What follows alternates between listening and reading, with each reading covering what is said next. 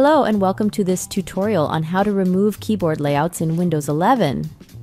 Having multiple keyboard layouts can be useful if you frequently work with different languages or keyboard layouts, but having too many can be confusing and make it harder to find the one you need. In this video, I'll be showing you how to remove keyboard layouts in the Windows 11 step by step. By following along with this tutorial, you'll be able to easily remove any keyboard layouts that you no longer need and streamline your keyboard settings to improve your productivity. Before we begin, make sure to hit that like button. The easiest way to remove keyboard layouts on Windows 11 is to use the Settings app. Right-click the Start menu and select Settings. Click Time and Language on the left, then Language and Region on the right. Under the Language section, find the language with the keyboard layout you want to remove and select the three dots menu icon next to it. Select Remove from the menu and follow any additional on-screen instructions.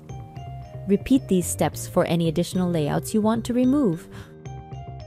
Thank you so much for taking the time to watch our video. We hope you found it informative and enjoyable. If you liked what you saw, please consider subscribing to our channel so that you don't miss out on any of our future content. Your support means a lot to us and we appreciate it.